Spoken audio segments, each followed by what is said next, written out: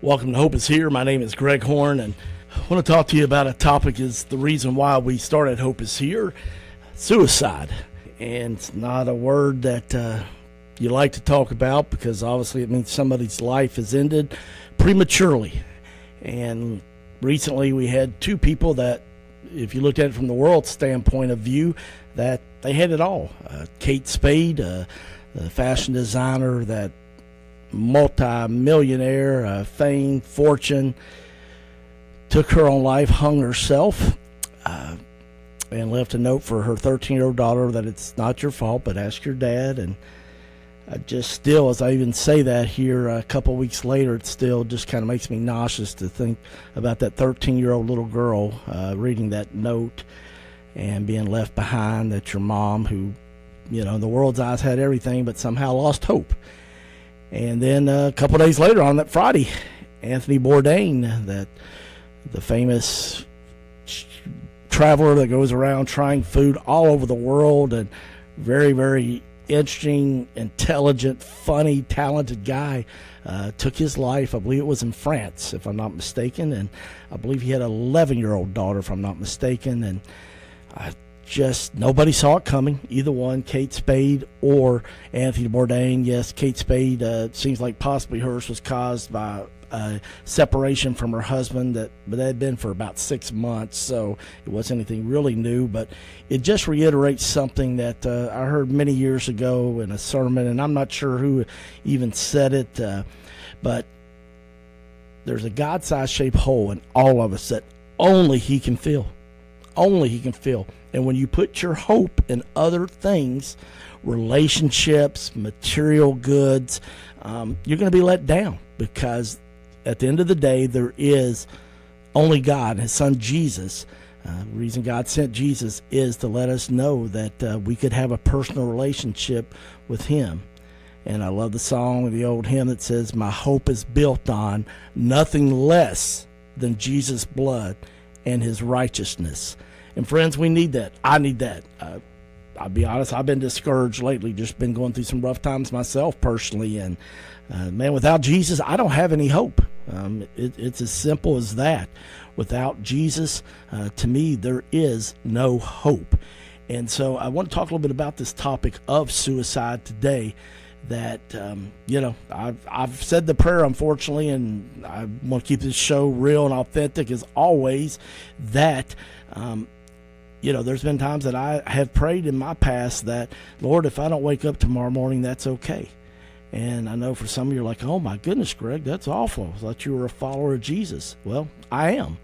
Yet, I also want you to realize that, we all get discouraged sometimes. And I know that, it's not easy sometimes. And yet that's why we do this whole program. That's why we do Hope is Here. And I know there's also a lot of people that are saying, yeah, I get that. Man, I've been there, and I've thought the same thing. And that's why we base this whole program off of Romans chapter 15, verse 13. I'm reading out of the New Living Translation. I pray that God, the source of hope, will fill you completely with joy and peace because you trust in God. You trust in Him. Then you will overflow with confident hope through the power of the Holy Spirit. And I know where some of you grew up in churches and they called it the Holy Ghost out of the King James Version, and it sounds kind of spooky and weird, but we don't talk enough about it in the church. And the Holy Spirit, Jesus said before He died, He told the disciples, the 12 guys He did life with for 3 years when He did ministry, that when He left, He was going to leave a counselor, because they were afraid with Him leaving them. You can imagine, you've hung out with the Son of God for 3 years, and then all of a sudden He's like, dudes, I'm out of here. What? Hey, whoa, where are you going? But He wanted them to know that they would not be alone. He was sending a comforter and a counselor that we call the Holy Spirit, and that would, when you accept Jesus, that the Holy Spirit comes to live in you. And we do things to quench the Holy Spirit. Some of you are followers of Jesus, but you don't spend time with God. You don't read His Word. You don't go to church. You don't fill your mind or heart with things of God. And I'm not talking about perfect church attendance. That's not what gets you into heaven. But the fact of the matter is that if you don't spend time with God and talk with Jesus throughout your day, that, that quenches the Holy Spirit in you, and you start to lose hope. And I've done that at times in my life when I was less mature in my faith, and it showed up. But let's talk about suicide. I mean, when this happens with people, that's why I started this program last August of 2017. A 37-year-old friend of mine that had done his wedding 10 years before dropped his little girls off at school, 5 and 7, and then went home and took his own life in his garage. Was an engineer at a well-known company, if I mention it, and nobody saw it coming. Nobody. And so John 10:10 says the thief comes to steal and kill and destroy, and that's what I know of no better example than that right there when somebody commits suicide. But I want to share some recent stats. People in this country, the United States, die annually by suicide. More people do than in car accidents. I want to say that again. More people in this country die annually by suicide than in car accidents. An American dies by suicide every 12.3 minutes, making it the 10th leading cause of death among Americans. And then how about this stat? And the second leading cause of death for those under the age of 44.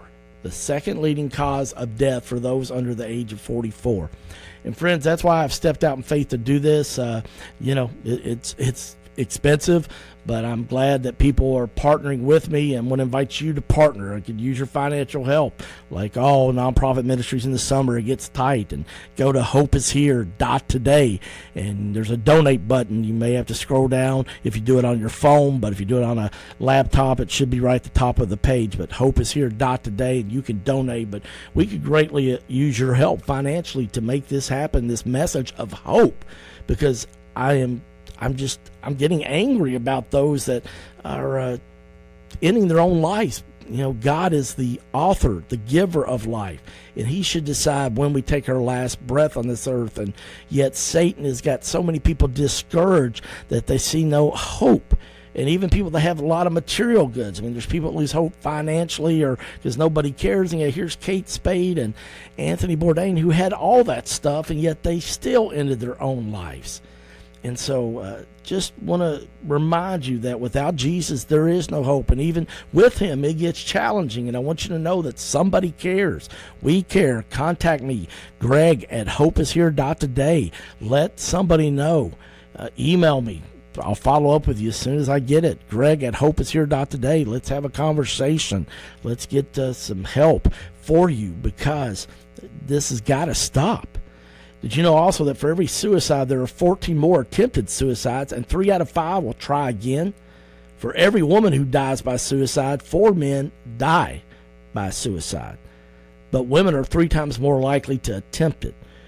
And then, of course, a statistic that, will not surprise a lot of people, but it's just so sad. Veterans comprise of 22.2% of all suicides, and I can't even imagine what some of our men and women that have served in our military have gone through to let us have the freedoms that we do. And so, in fact, I want to encourage, if you see somebody in military, a vet or something, buy their meal for them, or at least just thank them for serving with all the freedoms that we have. There's a lot of reasons for committing suicide. But by far, the most reason people commit suicide is because they lose hope. In Proverbs chapter 13, verse 12 says, hope deferred makes the heart sick. Say that again, Proverbs 13:12. Hope deferred makes the heart sick. Studies indicate that 90% of those who attempted to or took their own life had a diagnosable psychiatric order at the time. Most of the time, it has its roots in depression. Hope deferred makes the heart sick, just like Proverbs 13:12 says. We all get depressed. We all get the blues. We all get down. We have rainy days. We have Monday mornings. But suicidal depression is much different than having a bad day. Notes left behind confirm these feelings of depression. I'm too lonely. There's no hope. I have nothing left to live for now. I am no good to myself or anyone else. I ruined everyone's life. I've done too much this time. What's the cause? I'm lost and scared. I can't go on like this. There's no turning back, or some of the things that people leave in notes when they take their own lives. And friends, I thought about doing that several years ago in my life. Gosh, it's been so long, I can't remember now, over 15, 20 years. I'm not sure now exactly the time period. But, I thought about that and had a family intervention thing. And one of the things that one of my family members told me, I've never forgotten, said, if you decided to end your own life, it would be like taking a knife and just to my face and slitting it from the ear to my mouth. And I would have a big, nasty, ugly scar reminding me every time I looked in the mirror that you took your own life, even though I love you and I care about you and I want to help you. And for somebody listening today, maybe that's what you need to be awakened by, to realize that there's going to be somebody that, and everybody has somebody. You say, no, I don't, but I promise you, well, I know people that have done this, and there's always multiple people that say, if they would have just said something, I would have done anything to help. And maybe you're like, I've hinted around. Friends, that's not enough. You just need to say, I am really hurting. And for you men out there, you've got to be blatantly honest. And for those of you that are on the recipient end, listen and say, hey, let's get you some help. Okay, don't try to give them the attaboy conversation, and you have to be careful even with too much spiritual talk. Yes, you want to remind them that Romans 8:28, all things do work together, but you know what? Sometimes people just need to know that you love them. As the old saying goes, people don't care how much you know until they know how much you care. And so, I just want you to realize that, suicidal depression is kind of been described as a spiritual winter, a frozen, sterile, kind of unmoving period in your life. It's where a person just gives up hope. They don't see any way out, and they don't see any light at the end of the tunnel. And many times these types of depressive illnesses occur when the chemicals in a person's brain get out of balance or become disrupted in some way, and they can't look forward to anything. There's paranoia, there's anxious thoughts, and they just think it can't be helped, which it's a lie from the enemy.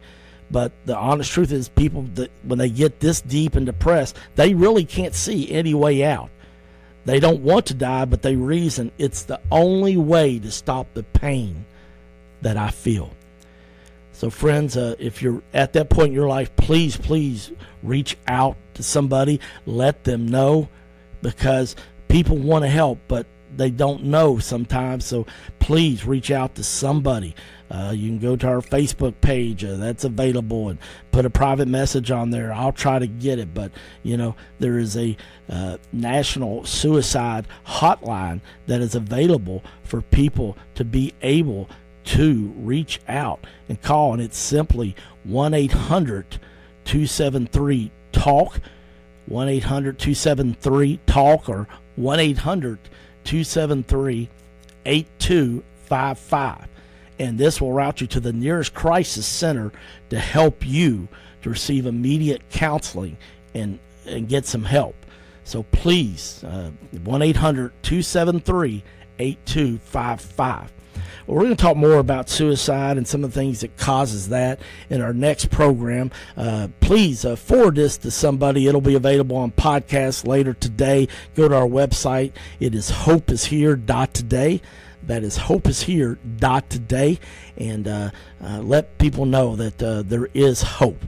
I'm Greg Horn, and we'll see you tomorrow on Hope is Here. Kevin Bradley is the #1 RE/MAX real estate agent in the state of Kentucky, and he lives right here in Scott County. Having sold over 200 homes in 2017, Kevin would welcome the opportunity to help you buy or sell your home, or answer any real estate questions that you have.